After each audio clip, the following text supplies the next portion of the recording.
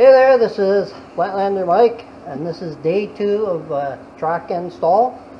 I spent 3 hours yesterday afternoon and a bit in the evening, finished at 7:30, got all 4 tracks on, and now we're just going to go through the setup. I've already done the right side, front and back, so I'm going to show you how to do this. You need a piece of flat bar. Every bunch of tracks is different, so it depends on what brand you buy. So what I'm going to do is put this flat bar across the top of the back wheels, and that's your measuring point. Reach back there. Okay, so we're going to take a tape measure. Right there. Right here. Yep. Okay. And I'm going to measure from the ground to the bottom of that bar, steel bar. Now the spec is 10 3/8 of an inch. And I've got just about 9 3/8, so I've got to go quite a bit. So I'm going to loosen this lock off. It's right hand thread, just normal threads. So I'm going to loosen that. And what I want to do is I want to bring the back wheels up. So I'm going to tighten this sleeve this way, and that's going to pull it down. And every so often I'm going to pull down on the wheels on the track to make sure it stays. As you can see, I put cardboard underneath there. I was watching a video and they said it makes it easier, because especially on cement, it makes them easier to slide for the tracks to move. So I'm going to turn this sleeve, and I'm probably going to have to go a long ways here. So it's starting to get looser there now. So I'm going to keep going.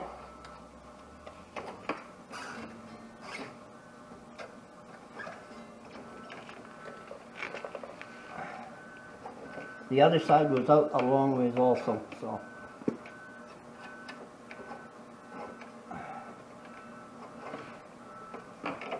Loosen this. We've got lots of play in here, which is good.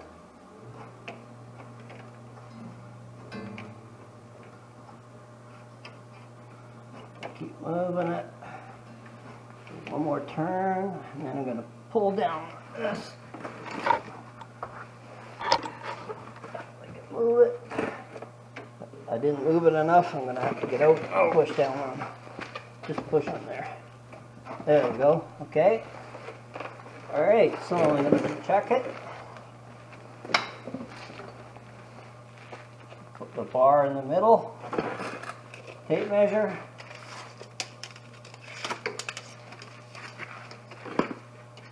Oh, there. Now we've got just over 10 inches, so we're getting close. Okay, so I'm going to turn it in. Got about 3/8 of an inch left to go. Okay, so can you step on that again? I got my son here today to help me. Okay, good. You stepped on it? Yeah? Yep. Okay, that lifts that back wheel up. So we're going to measure. By golly, we're pretty close there. Maybe just a hair. Too far. Oh yeah, quite a bit. So I'm going to tighten this up so this rubber is just touching here. You should still be able to turn this spring by hand.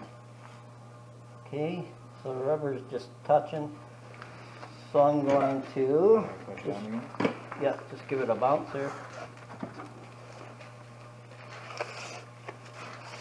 This is good. You're going to have to break the tracks in so everything works together. Yeah, I'm about 10 1/4, so I'm going to leave it like that.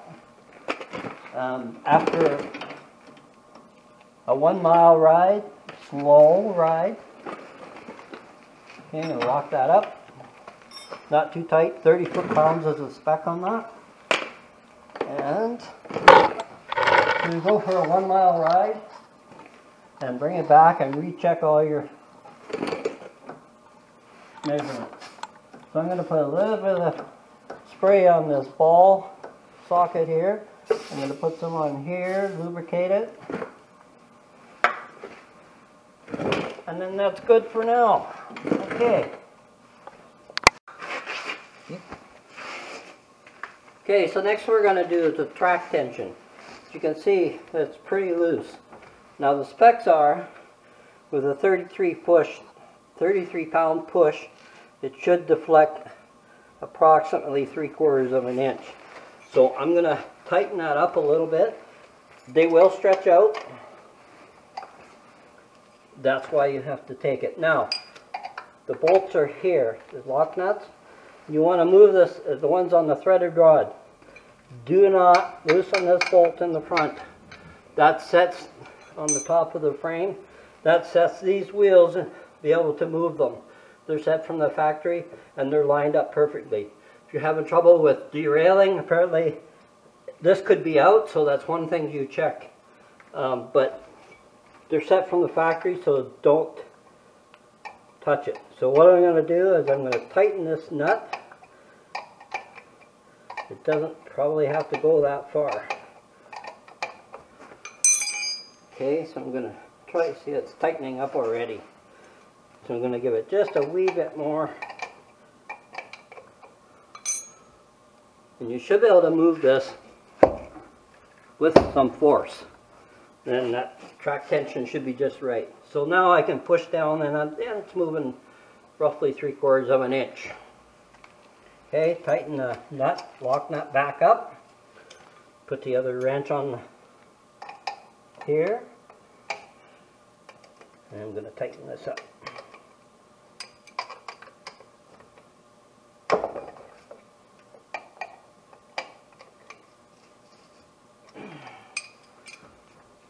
Okay.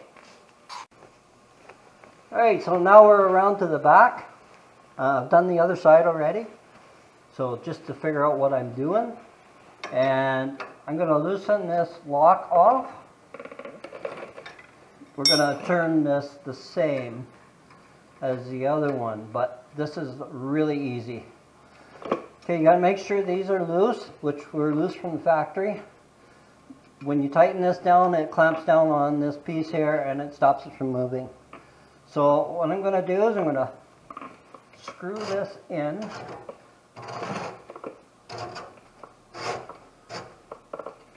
I'm going to shorten this rod because I've got quite a bit of pressure on there. I'm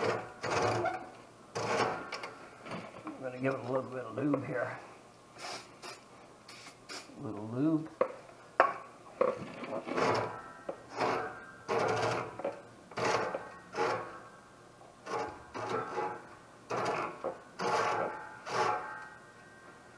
So we want to loosen this off so that there's no very just slight pressure on this rubber, tapered rubber. Okay, so now the rubber is pretty loose right there now. Okay, so now I'm going to tighten it back up just so we have it's touching. One more. Okay. Okay, you should be able to turn the spring by hand. Okay, and I can. One thing I forgot to tell you about these tabs. These are for your steering lock tabs, which you don't need them on this machine because they're 2015 and higher. So what I'm going to do is make sure this is on the inside, on all the way around, on all of them tracks. And then I'm going to tighten this up.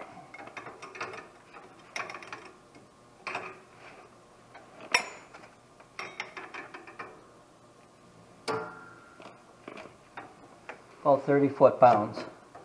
Just want to snug it up. If you over tighten it, there's a chance you could strip these threads, and they warn you about that in the instructions. Okay, so I got that done. I've already done the track tension here. Gonna take the spray and I'm gonna spray this ball joint here. They want you to lubricate it. I'm gonna lube it in here. And I also sprayed on the track tension bolts here, the slide that adjusts the alignment, just to protect it from corroding. So, and that's it for those. One more adjustment, and we'll go to the front and try that. Okay, so the last thing they want you to do is check your toe in of your machine. Going to very, very adversely affect your driving, your handling and everything. So what I'm going to do is I got a locking tape measure here. And they want you to measure between the two back wheels right at the hub, and then the two front wheels at the hub, and subtract the difference. It should be 0 or 1/8 maximum. So I'm going to put my tape measure between them. I'll lock it. Now I have already done this. I'm sorry. Anyway, so here we have 48 and just under a half. So I'm going to put that in there. I'm going to measure it. And we are exactly the same. So that is perfect. We have 0. 1/8 difference. So that's not very much. We have to adjust it. We're going to go to the tie rod ends. Now this is a rack and pinion steering, so it's very, very simple. You loosen these nuts and it just happens that both sides are the same thread. They're both regular thread. So you just loosen this nut off. I put a mark on the top. This has actually got a, you can put a wrench on here if you want, or a good set of pliers, locking pliers. So mine was actually towed in 3/4 of an inch. So what I did was I backed these both nuts on both sides. Make sure your steering wheel is straight. Okay? And then what I did was I wanted to tow it out, so I wanted to bring the front of the track out. So I tightened this up, which pulls on it, and I turned it 1 turn. Okay, and then check your steering wheel again, make sure it's straight, wiggle it, go to the other side, do the same thing. It's exactly the same thing. Turn it in, I turned it 1 turn, so you want to turn it the same amount. Okay, come back, straighten the wheel, and take your measurement again. It just happened that I moved it the perfect amount. It was went right to 0, so everything worked out. Then you go back and just tighten your lock nuts, and done. So I'm going to take it for a blast, take it for a 1 mile blast. And slow. 15 miles an hour, they're saying, no more than that. So take it for a blast, bring it back in the shop, and we're going to check, make sure everything's good. So we'll see you on the trail.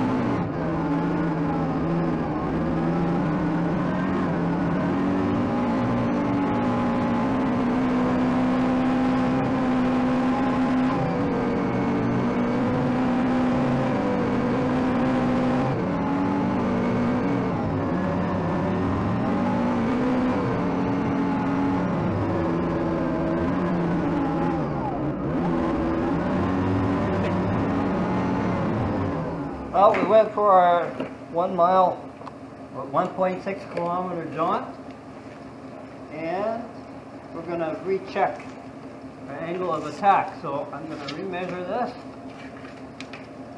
with the bar, and I'm at 10 1/4. Close enough. Okay, the other side. This is called the angle of attack.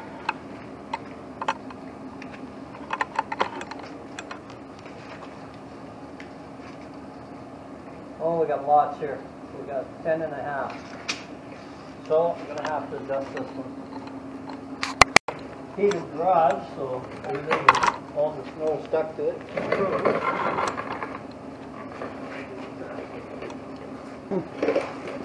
And I'm going to loosen the lock here.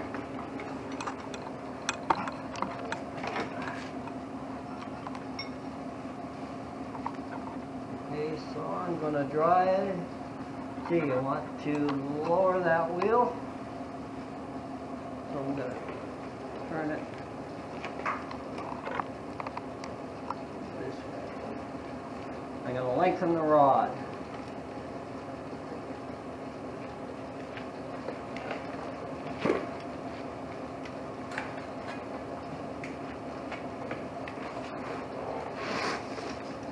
Measure it again. There we got 10 1/4.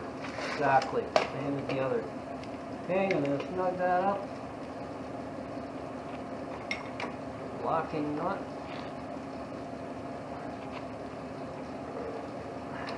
Go. Okay, so the front's done. So we're going to check the back now. There's lots of snow dripping here. Okay, so what I'm going to do is I'm just going to check this. You can still turn the spring.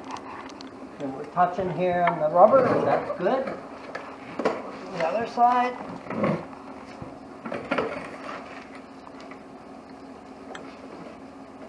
Turn the spring by hand. Pretty close there. Actually, I think I'm going to just tighten this one up just a wee bit. And set it off. Okay, and I'm going to lengthen the rod. So I'm going to turn it this way.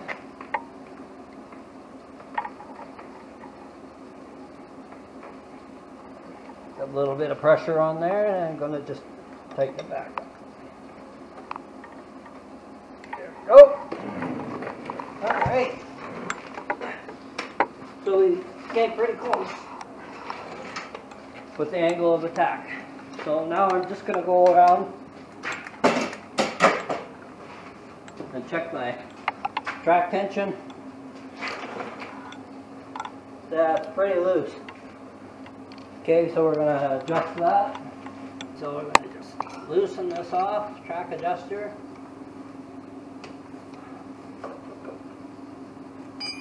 And we're going to give it a little more. We're going to check all the tracks. It's just that little joint will stretch that track.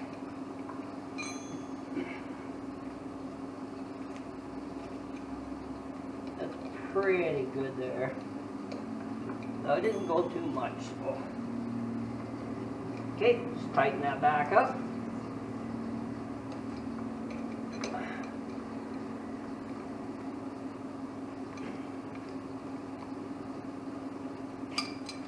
And we're going to do the fronts. Way too loose.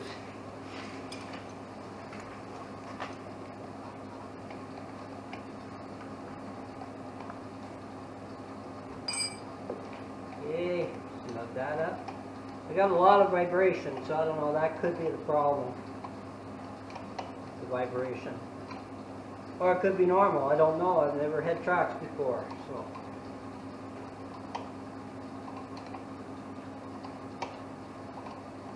We did go on some deeper snow. That was pretty cool.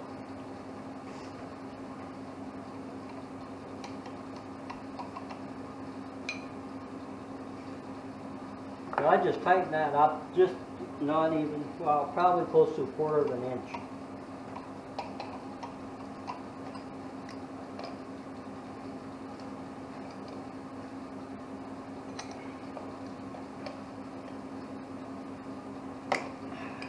Okay. We'll do all four. I put the tracks back on the cardboard again, just so that I can move it around on the cement floor.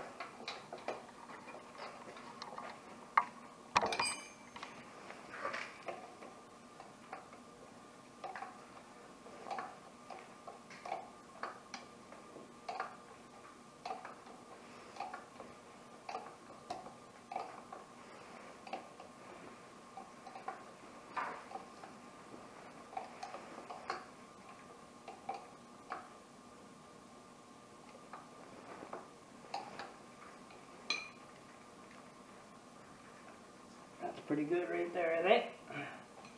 Tighten this up.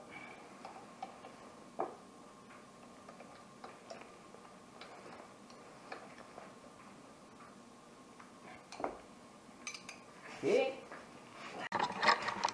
Very loose.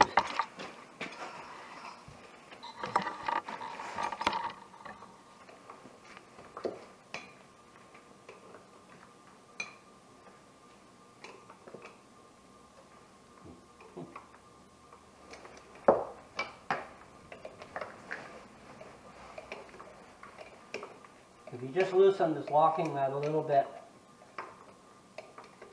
and then turn the other one, you can see how much you're moving it by.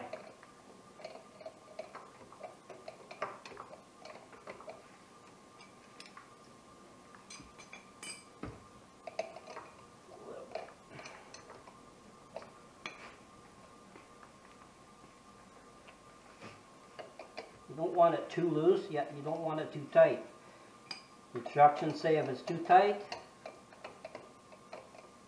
it can cause premature wear on your bearings. Too loose, you can start derailing, which means the track will come off. So we're just go a little bit at a time. I'm sure it'll stretch out a little more. Okay, so that was our track install. We're looking at, well, today I've spent probably 2 hours setting it up, taking the road test, coming back and resetting everything. The only thing I didn't do is recheck my tow. I'll check that at another time. It's probably pretty close. Being in automotive, I've done tow in on cars before, so I kind of know what I'm doing. But it's awesome. We went through a little bit deeper snow, just walked through it like nothing. Although we just took it down the snowmobile trail, and it was nice and smooth, but went off the trail a couple of times, worked really well. So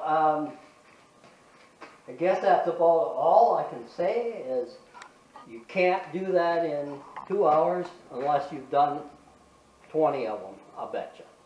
So let's just call it a day, and we're going to go out and do some more running around. And this is Flatlander Mike signing off, and this video will be up shortly.